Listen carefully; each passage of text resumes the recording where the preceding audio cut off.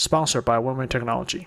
Take advantage of our end of summer promotion, offering a $30 off bundle discount on the HOTAS takeoff panel controls through September 2021. Hello everyone, I hope you're all doing very well. It's September 2021 and of course we now get access to the Mosquito Fighter Bomber Mark 6. The first thing we're going to do is set the controls up. It's important to say at this point that these controls are likely to change as we go through early access, so I'll have to update this when the controls change later on. So into our control options, or just controls, on this menu here we want Mosquito Fighter Bomber Mark 6, and here we're going to start on the axis commands as ever. I've already set mine up, but I'm going to show you roughly where I've set them up and how I've set them up. So I'm going to start at the bottom of axis.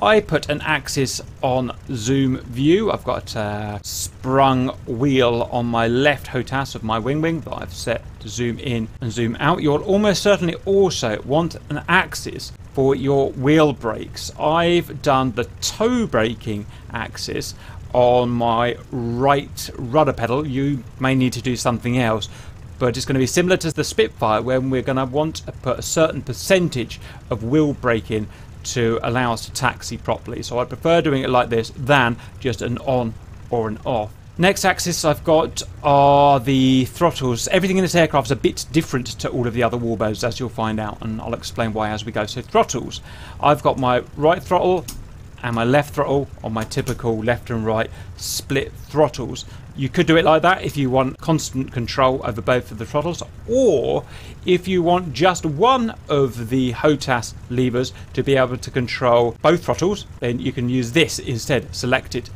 In that case, one of your actual throttle levers could control whichever engines you've got selected, both of them, or just the left or just the right.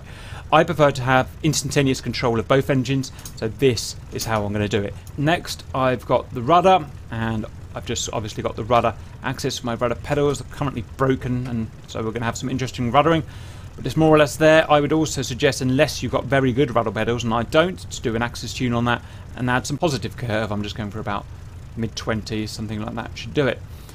You'll need your roll, obviously, which will just be your control stick left and right. You will need your pitch, your control stick forward and backwards.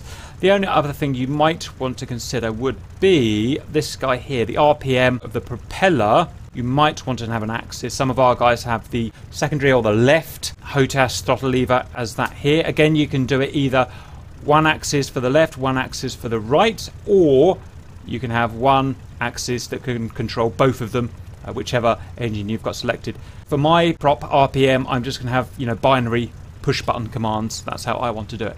Okay, so that is the axis, probably everything you'll want.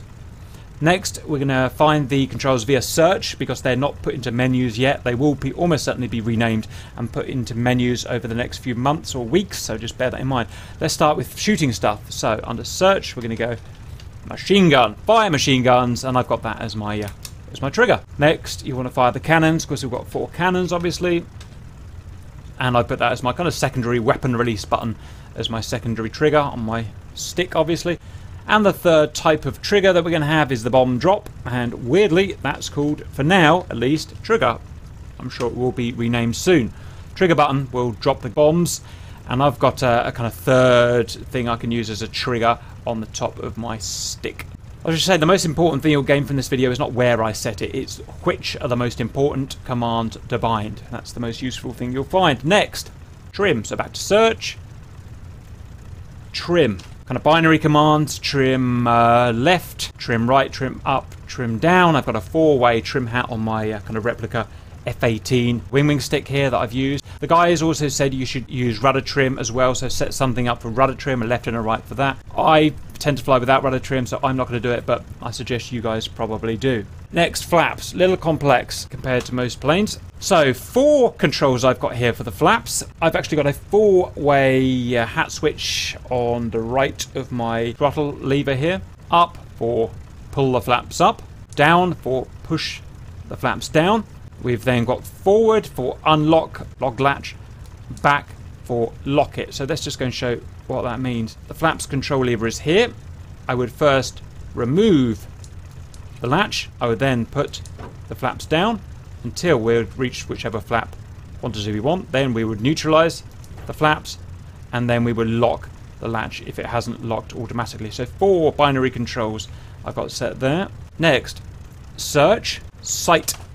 I would suggest having 5 controls. The sight, you can have less if you want. First of all, just a simple switch here for gun sight power on or off. I'm using for this on my stick a spare 4-way hat switch with press. The press is going to be turn the gun sight on and off. The right and left are going to be hostile wingspan increase decrease, and forwards and backs will be range increase decrease.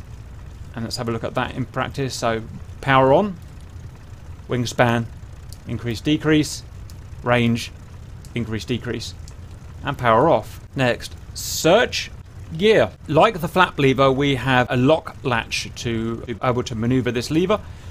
We've been doing the actual latch ourselves with the mouse cursor, and all we've found is the actual gear pull up and push down. So gear up, gear down, and we'll do the lock latch with the mouse cursor. And finally, RPM, back to search. RPM, we need to be able to increase decrease the RPM of the propeller. We can either do it specifically to left side and right side increase and decrease, or we can set both of them at the same time like I've done, and automatically bound is page up for both RPMs to go up and page down for both RPMs to go down, and I've just left it at that. That is everything we've set the first pass of the Mosquito. When it changes, as I'm sure it will do, or other important things need added, I will let you know and revise the video. I hope that was useful, and see you later.